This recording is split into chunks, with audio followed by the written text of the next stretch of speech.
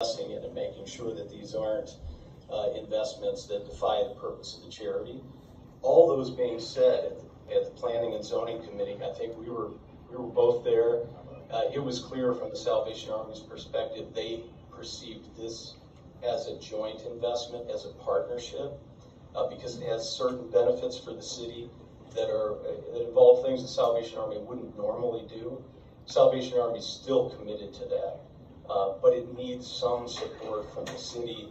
And if it is, if it is an imposition of an unknown expense, the Salvation Army, of course, would have to go through many miles of approvals before they could approve something, a number they don't even know. This is an indefinite number that we haven't priced, and we could have done some things if we had known that it was 100% stipulation, because we've had about a month or so. So it's with that. I ask that the vote please move forward so that Salvation Army's doesn't fall outside of its contingency states. I will tell you that it's been a rigid negotiation. I'll just say it that way. So the Salvation Army is at risk if we cannot get this approved in meeting its contingencies deadline, and we have no assurance that Chinooks will extend it. And I can tell you, I've worked with the Salvation Army for many years. If they give you your word as a member of the community, they'll stick to it. It's just that it's a request that they haven't grappled with. They don't know the fiscal impact. They're not in the business of doing that kind of historic restoration to personal property and things like that. But in good faith, the assurance is made that as part of the community, and I think you've gotten to know them over the past few weeks, yes, they will jump. You say jump, and they will ask how high, and they will support your community in emergencies. Their disaster relief folks will be there for you. They'll be an anchor tenant here. But this was a surprise, and unfortunately, Mr. Story doesn't have the authority. He's not nimble like that, like a sole business owner, to make decisions that would have to be made at a territorial level. I just understand that Mr. Connolly and Mr. Vogel do not have that authority to speak for the board either, and we're here to speak for the residents. The board, the Planning and Zoning Board, is only a recommendation to the board, not the approval of what's to be done. Absolutely. The final decision is made up here. Absolutely. And I'm sorry for any misunderstanding. Right. Thank you. My president about don't do that. One part at a time. I'm sorry. Go ahead. You got it? Yeah. Go ahead. And so we've heard nothing about a partnership. We've had no discussion amongst ourselves about this. And I don't know how we can make a decision tonight being put on the spot.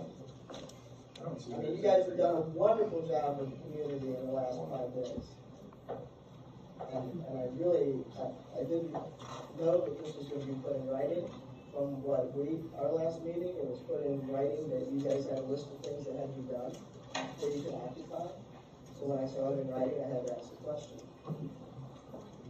I actually just saw that for the first time today, too. So.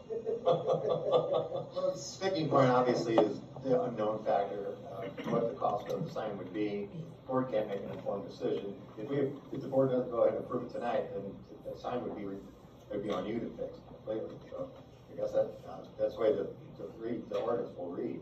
So it's a conditional use, yeah. Right.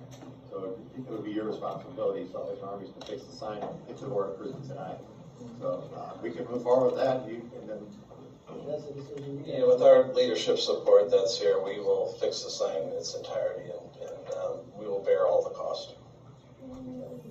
And we do not expect digital LED lighting or anything like that. We just expect it to be in working condition. Bob will inspect it, and we'll go from there. Yeah, we've got a few lighting companies that have done some neon for us in the past, so we'll go out to them and make sure it's historically repaired correctly and back to its old glory from back in the day. Appreciate that. Sorry about the confusion there. Yeah, sorry about the confusion on our part too. Thank you. That's all good. We welcome you to the community. We're looking forward to we are too. The community, but yeah, and one of the things I was going to bring up too is I had myself and another engineer out last week looking at the site, and based on the list that you came up with, we had the identical same list to fix everything on site.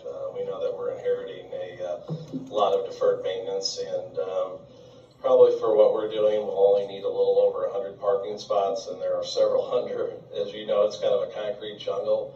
So we're been flipping around the idea of actually taking a lot of the parking out and actually making it into green space, which will kind of beautify the space and the property. And you know, from a selfish standpoint, it'll cut down on our runoff and the amount of money that we have to pay for MSD on a yearly basis, as well as asphalt maintenance over the next several decades that will occupy the site. So, Great. Thank you. Other questions? Okay, well, thank you very much. thank you. So, again, I just wanted to reiterate, we really do appreciate everything you've done for the community. Thanks. That's our EDS group's bread and butter. So they were very excited to help you guys out. Told my missus over there, Jeff, Yeah, our EDS director is probably one of the best in the country for what he does. So yeah, well, thank you. Appreciate the Certainly accolades. appreciate it, everything you do. Thank you very much. Thanks. Are there any other proponents? Are there any other proponents? Are there any opponents? Are there any opponents? Let's close this special use public hearing for that. I'll now entertain a motion to approve the special use permit for 10634 St. Charles Rock Road. All in favor? Opposed? Motion carries. Good luck with everything. We look forward to working with you. Thank you.